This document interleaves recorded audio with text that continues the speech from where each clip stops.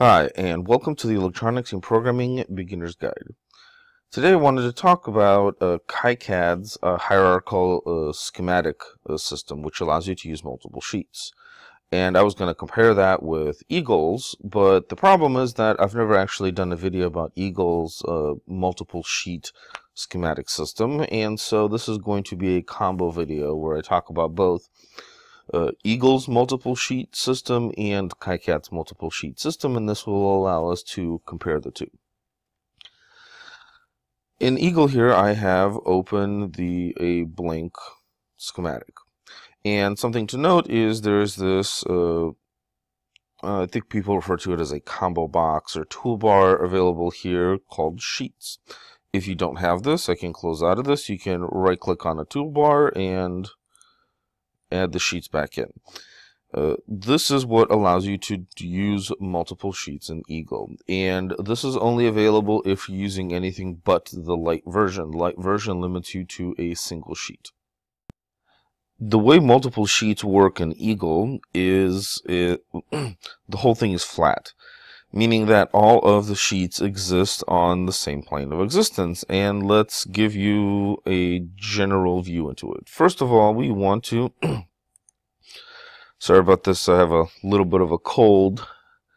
First we want to add a frame, and this is actually fairly important for this operation, because the frames allow you to use XREF. There we go, we have a frame, and you see the frame appear here in the schematic, and now we can add a new schematic.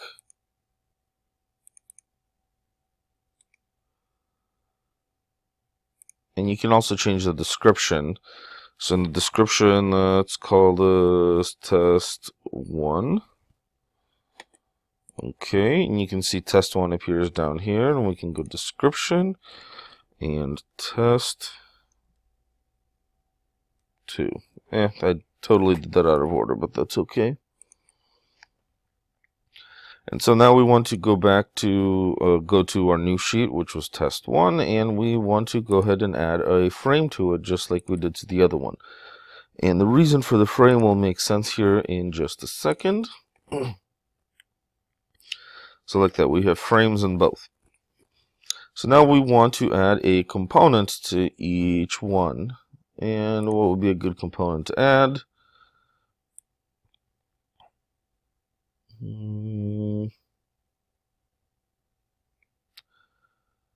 Choices.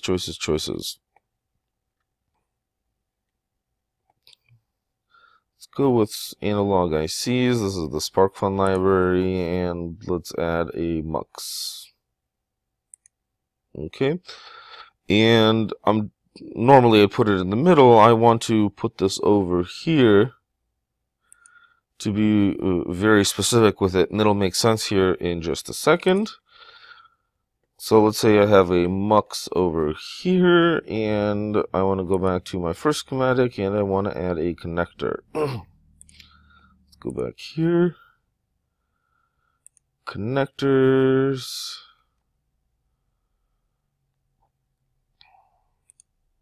You know, like an M5. Okay.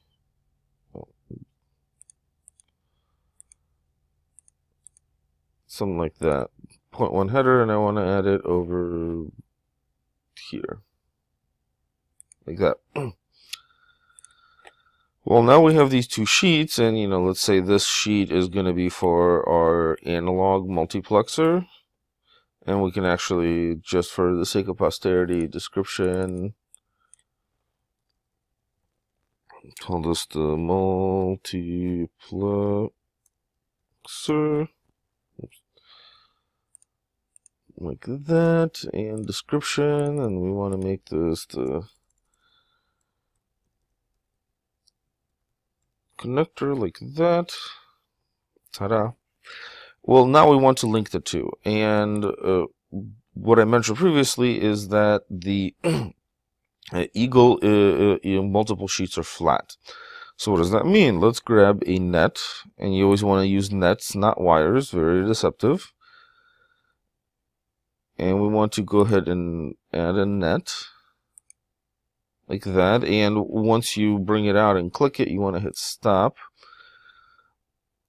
It's annoying to use just a little bit, particularly when you're doing this kind of operation. We want to right click on it and go to name, or you can use the name tool out here in the toolbar, and let's call this 5 because it's associated with pin 5 on the connector. Okay. And now I want to jump to our multiplexer sheet, and let's bring it over here. Actually, let me fix my boo-boo, because 5 is actually kind of a terrible name. Let's call this J1 connector 5. That is a much better net name. And then we want to grab the net again, and let's say we're going to connect this to IO5. That name J1 connector 5. And then when we hit OK, Eagle is going to warn us that we're going to be connecting nets together. With this warning, we're going to connect these nets together, and you want to hit yes. So what happened now is that this net, which is named J1 connector 5, is connected to this net over here, J1 connector 5. But it's very unclear that these nets are connected, so we want to do that, and we want to do that with xref. So if we come over here and hit label, up here you want to turn on xref. And this is where the sheets here come in incredibly handy. So if I have xref selected, all I do is I click on the net here, and this label appears, specifically the xref label, and you can rotate it by right-clicking, that kind of thing, and that little what would you call it, whisker, or string, or pointer, or line tells you which net it's connected to. We want to add it like that. But what makes this very convenient is this label here, this xref label, specifically tells you where its mate is located. So if we look over here, 2.7a is actually sheet 2, located in sector 7a of the sheet. So if we jump over here and we look that we're in sector 7a, and that's where it's located, and we can do the same thing over here, that if we add the label and make sure that xref is on, go ahead and grab the net like that and rotate it around, and this one is telling us that the mate to this label is on sheet 1, sector 1C of the frame. So let's jump back over here, and if we zoom out a little bit, we can see we're at 1C is where that net ended up. And again, if you're using anything other than the light version, you can have multiple sheets, and you can create the schematics that way. So let me show you a very quick example.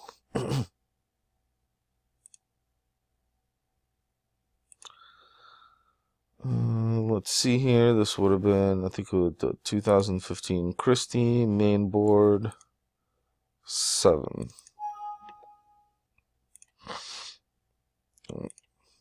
Yes. We don't want to save that previous project. Anyway, this was a large and complicated project, and it was broken up into 4 sections. So we have our Wi-Fi section here for a Lantronics module. Then we have the connector section, and that's where power comes in, and some other miscellaneous things got jettisoned off to, and you have your 3.3 volt to 5 volt conversion. Then we have 2 different processors. We have the PIC32 and all of its appropriate accoutrements. And then we have the lighting section, which this is a eapbg 328p.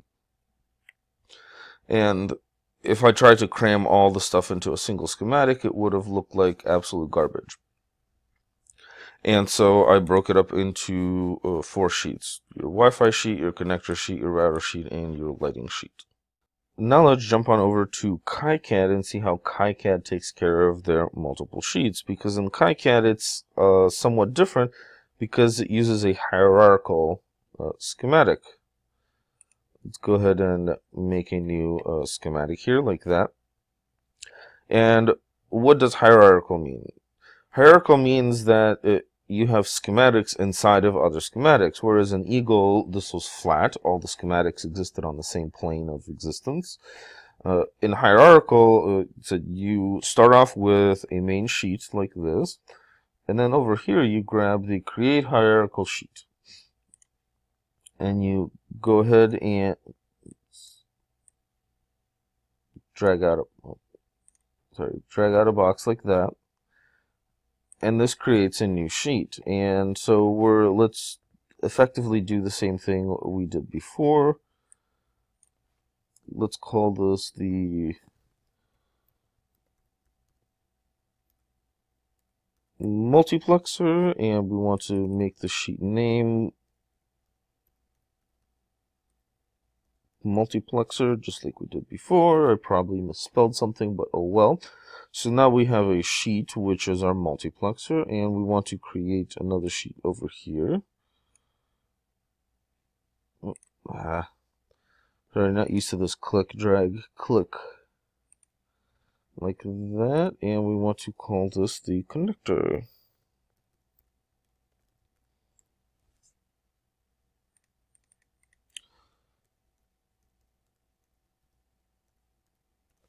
Like that.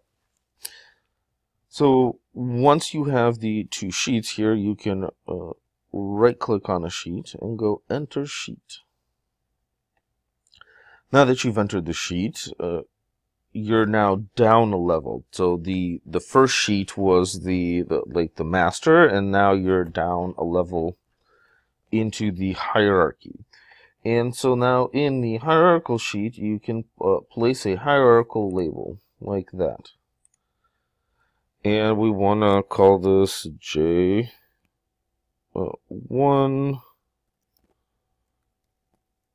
connector 5, like we did in the other one. And the orientation for us doesn't particularly matter. Some people like to go left to right with all of their inputs and outputs. Nowhere near a stickler for that. But now we have this hierarchical label. What this hierarchical label does now, if you connect to this, you connect to the sheet up above. And what we're going to do is right click and hit leave sheet.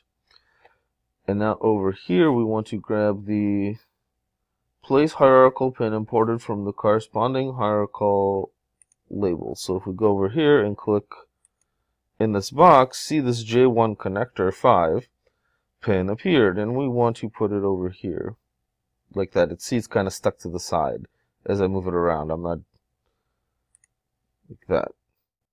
And now we can do the same thing over here. If we right click in the middle of the schematic and hit enter sheet, we can place a new hierarchical label here, and let's call this Mux IO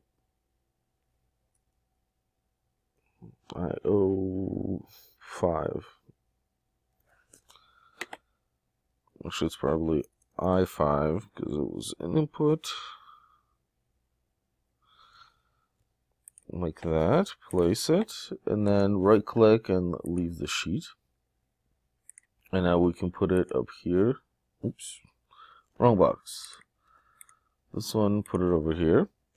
And now we can use a wire to connect the two.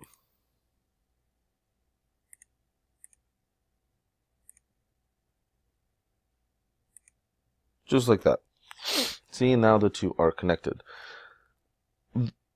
the way the hierarchical portion of it works is, again, while Eagle was flat, meaning that if you created a label, or sorry, if you created a net name, that net name would link across all of the sheets.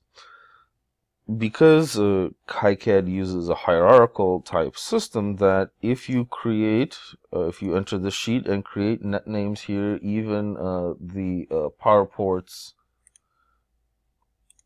for instance, you were 15-volt power port here and created it inside the sheet, this power port would not be connected to, let's leave this sheet, anything in this schematic or this schematic. You would have to bring it up and down with these labels, or what you have here is a global label. Be very, very careful with global labels, because global labels do actually flatten out the schematic multiple sheet system, and a global label placed anywhere connects to any other global label with the same name. And that's really about it.